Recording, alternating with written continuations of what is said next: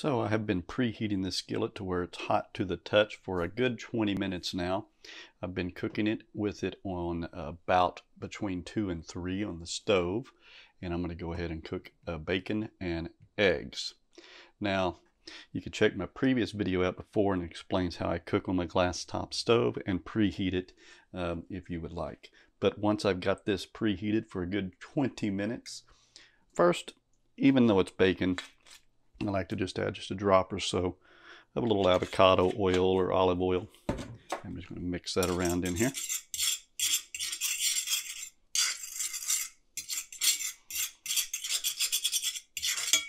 Just to help prevent any of the bacon immediately sticking. Don't have to get all in there. And then I'm just going to go ahead and lay them right in. Again, this has been preheating for about 20 minutes.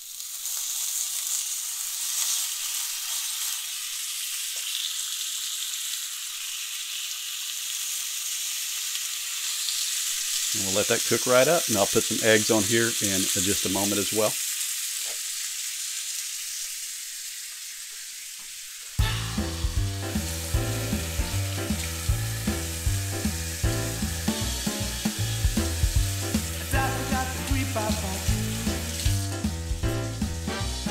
In my belly rumble, something more than bread. A nice big steak and fries to go. Listen to what I said. I need something more than soup to keep me satisfied.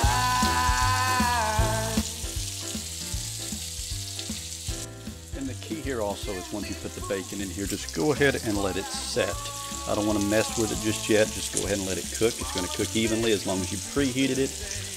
Don't want to really cook it on high or anything. I just got it preheated to about medium low. That pan holds the heat in real well, so the bacon's going to cook nicely.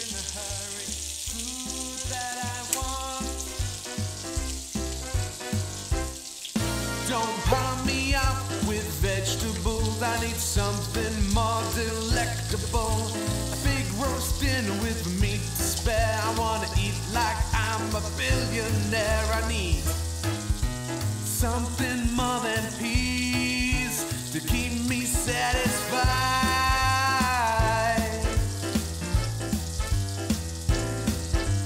Give me food, that's what I want.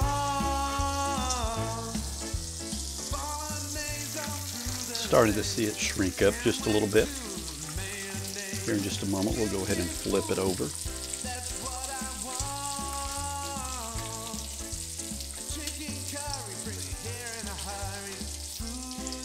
See here, it's I have a little stick spots just kind of move in there.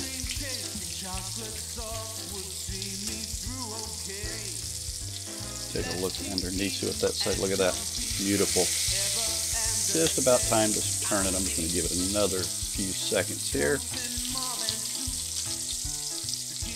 Do it a little longer for crispy.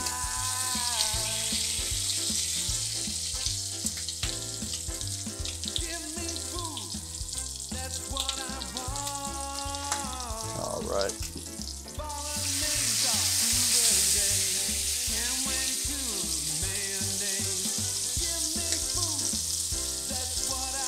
Nice and beautiful, consistently cooked through there. Just let that side cook for just a couple of minutes.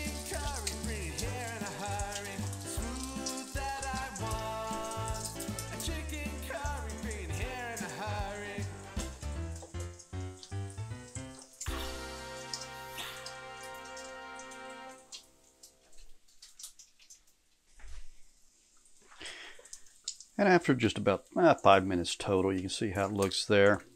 Keep it in a little longer if you want it a little crispier. Flip it one more time. So that's about done. Just going to cook up a little crisp.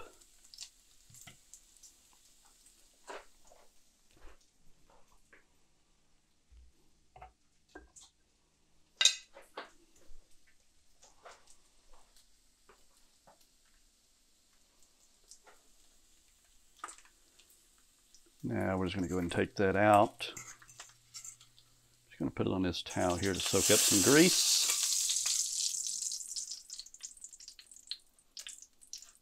Smells beautiful.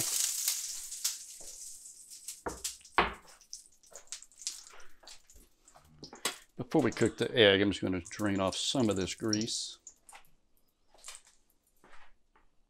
And put that in a bowl, let it cool, and when it cools a little bit, I'll save that. Now we're just going to go ahead and cook the egg. It's already ready. It's been preheated. Just use the same grease.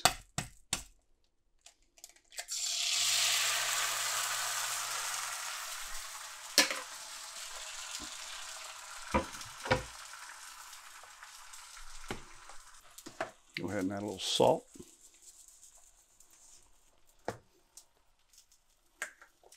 Maybe a little pepper. Let's go ahead and check her out. Don't seem to be sticking.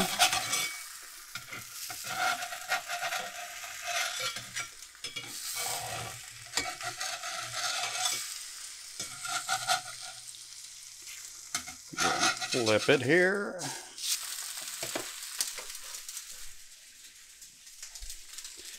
And that's pretty much done. Of course, if you wanted a little cooked more, you can. I like it a little over easy, so let that set for just a couple seconds. Add that to the plate with bacon there. Got that nice runny flavor of egg right there and your bacon. And there it is. It's the bacon and eggs all completed, ready to be eaten. If you'd like to see how I go ahead and clean up this skillet for the storage of the cast iron skillet, be sure to check out the next video. I'll see you there. Have a great day.